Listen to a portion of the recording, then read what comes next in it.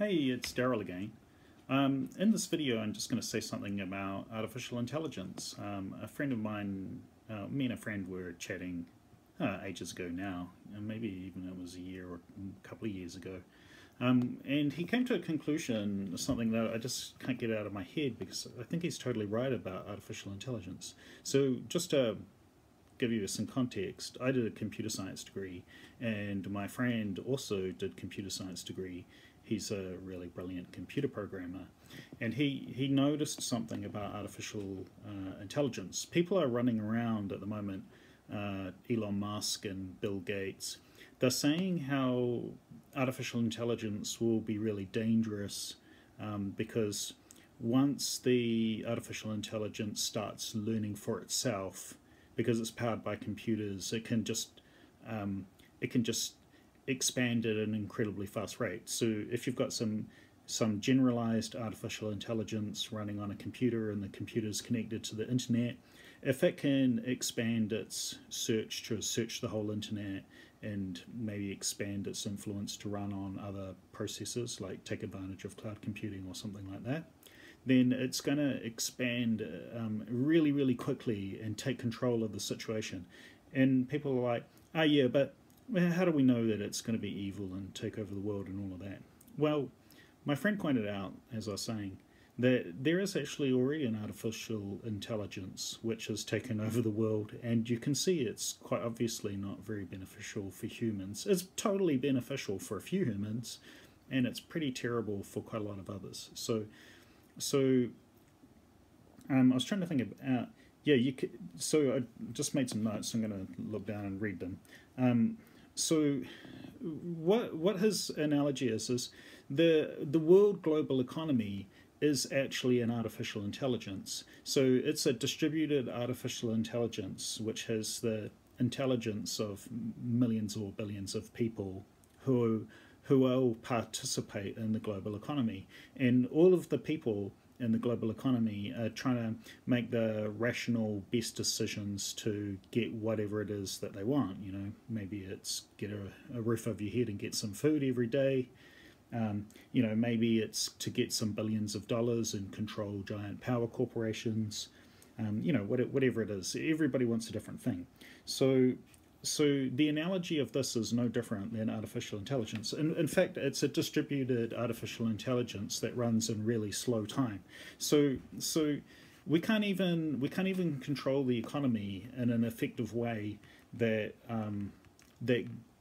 that gives everybody a good livelihood. You know, we have, like, I think there's still about 1 billion people in the world who live in war-torn or poverty-stricken countries, that basically every day is a struggle to find enough firewood to cook dinner and enough food to find to cook.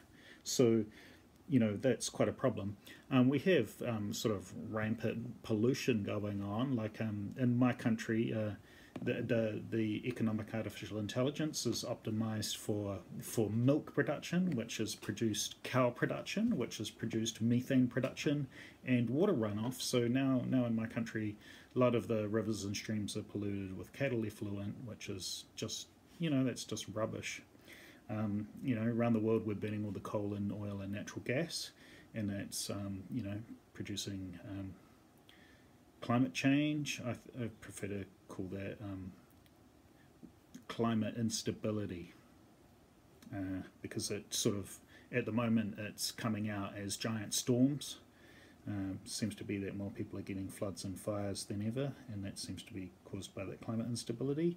You know, so these are the accidental byproducts of the artificial intelligence. So when Bill Gates and Elon Musk are talking about the safety of artificial intelligence, this means the controls that control the artificial intelligence.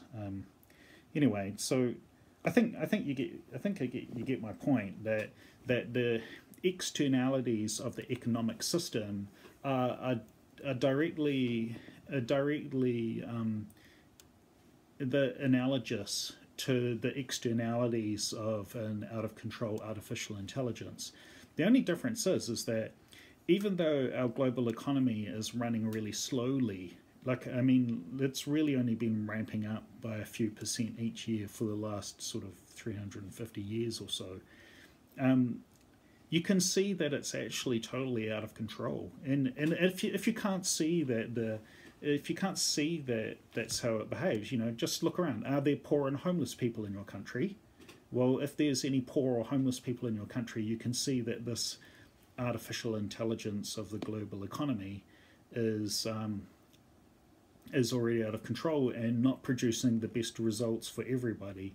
It's producing fabulous results for a few extremely rich people, and quite good results for 2 billion people have really great lives in the world, I think. And then what, the other 5 billion people, largely a lot of people's lives are getting better. You get access to more stuff, but overall, if this out of control artificial intelligence ends up just using way too many resources way too quickly, the economy will eventually crash, and then when it does crash, it won't be able to be restarted very easily, because most of the high quality coal and oil and gas and metal ores, iron ore and copper ore and cobalt and lithium, all those things will have been exploited already and spread all around the world, but it will be really hard to find enough of anything to start something new if it all goes terribly wrong. So definitely we're at the moment where I think Elon Musk was saying that the AlphaGo artificial intelligence, they were predicting that it would be able to beat humans in 20 years' time, but when they really got onto it, it only took sort of, I think he said it was a year and a half. I might be mistaken there, but now a puzzle that was so difficult that they never thought that a computer would be able to beat a human. I think that the computer reliably beats humans now. Not necessarily every time, but often enough that it's that you can see that this artificial intelligence has really come along very well in a short amount of time. So with that point, artificial intelligence, we really do have to keep that under control, but because it's going to be developed by a lot of people all over the place relatively simultaneously. Well, I mean, it might be that when you get to general artificial intelligence, whoever gets there first wins, because the first one that works will work so well that it will be able to basically bring all of the profits to the first organization that creates it. But also, it will bring all of the unexpected disastrous effects to everybody simultaneously as well, because I guess once the artificial intelligence is able to recruit computers over the internet to work for it,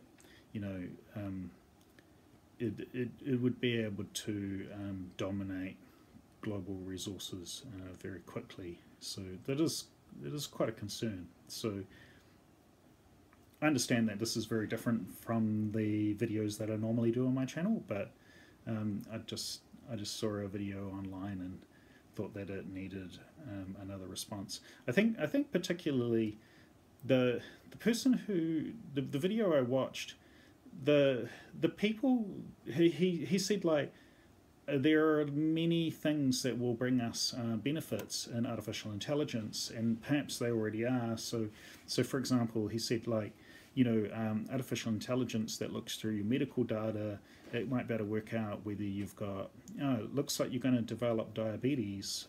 If an AI can work out who's likely to develop some type of disorder like that, then you can be treated before you actually get sick.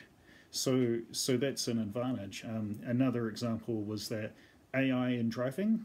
So as we get computers that take over the day-to-day driving of cars, they're never distracted, and they always put in really good effort. They're not tired late in the evening if you're driving home.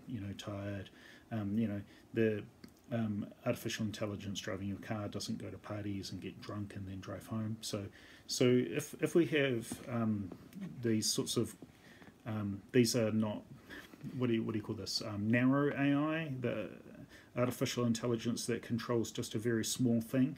Yeah, these are very beneficial, but there's a very big difference between narrow AI and general AI. General AI is a computer program that can basically solve any problem just by, if you can describe the problem to the general AI with a reasonable amount of detail, and it can go on the internet and fill in the gaps of the detail to actually understand what you meant, then the general AI is supposed to be able to answer any question. You know, you might be like, oh, I want to build this building, I'm not certain if the building will be strong enough to stand up in these weather conditions. You know, you get an AI to go out on the internet, learn engineering, and then check your calculations, and it will tell you whether your structure is going to be strong enough.